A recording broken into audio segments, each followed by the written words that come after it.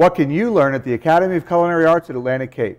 Hi, I'm Chef Joe Sheridan, and today we're going to take some Atlantic fish and give it an Italian twist with a tomato pepper stew from the Tuscany region of Italy.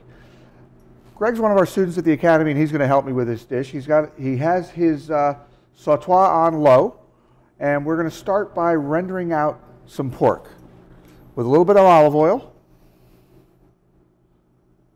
And you always want to make sure your pan is just hot enough. When that oil starts to glimmer a little bit, you're good to go. I'm going to add the meat. Greg's going to stir that in. The next item he's going to add is a little bit of onion. And the onion is a diced onion. And there's a real simple step in order to dice an onion. You take your chef's knife, cut your onion in half and peel it so you have a nice flat surface to stand on. And you then simply run your knife vertically through the onion. Be careful when you get to the end. We don't want you to cut your thumb into it. And you've got these nice vertical slices. We're going to do this a couple more times, but now I'm going to put my palm on top of the onion and go in horizontally. So once you've done that, now you simply just have to go right across the onion, and you've got a nice simple dice. Now the next item Greg is going to add to the stew are some diced red and yellow peppers. And again, I've taken a piece of one of the yellow peppers to show you how to take the ribs out. You want to flip the pepper over so the skin side is on your cutting board. Lay the pepper as flat as you can, and then holding your knife horizontally, just very gently slide it back and forth through the pepper, and it'll take that rib and the membrane out so you get a nice, bright, vibrant color. From that point, you simply cut it into strips.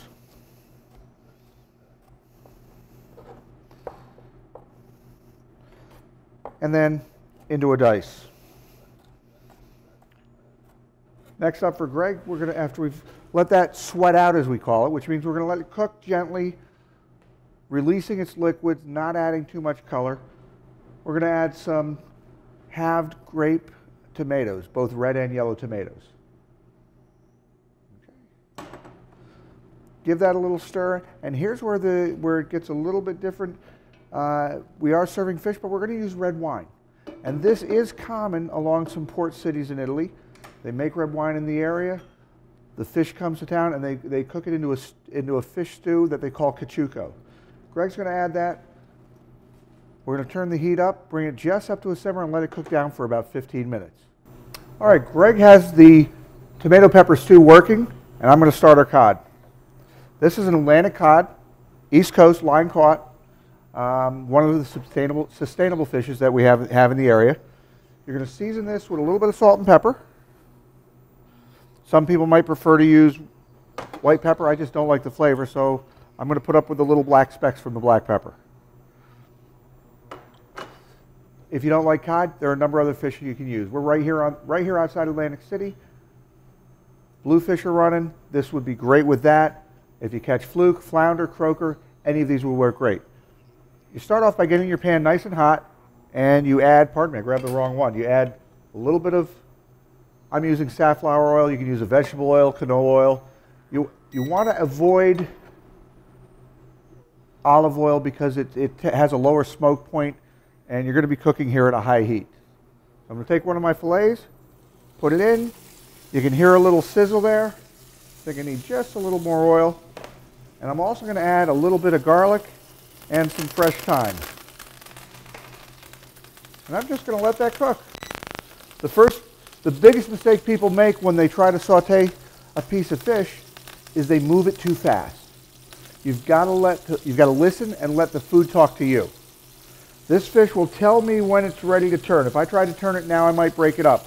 We want to get a nice little crust on the outside of the fish.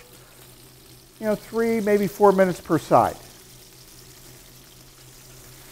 While we're doing that, I can just take the oil and baste my fish, my garlic and my thyme. You want to be careful not to burn your garlic. I leave it sliced in this dish because I don't want it in the final product. I just want it to flavor a little bit. But if you let your garlic burn, it's going to have kind of a bitter taste. So now, when you see a crust starting to form, it's time to turn your fish. And the best way to do that is with a simple fish spatula. Slide it right underneath and just roll it over. And you can see we got a nice golden brown crust on the fish. It's only going to take another 2 or 3 minutes before this will be ready. So I'm going to reach back and grab our bowl because Greg has his sauce ready. We're going to stir in a little bit of fresh herbs, pinch of salt and pepper just to finish it off, and then he's going to pop that on into a bowl.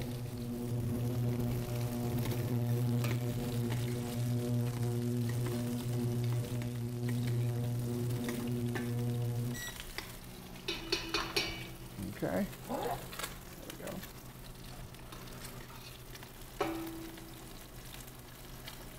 Go ahead and give it a couple of good.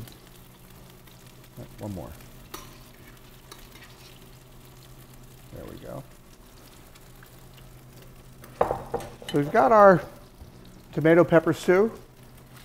Now we're simply going to take our fish out of the pan. Should be done by now. Lay that right on top. And then I like to finish it with a little bit of crispy prosciutto, same type of ham that we cooked in the stew.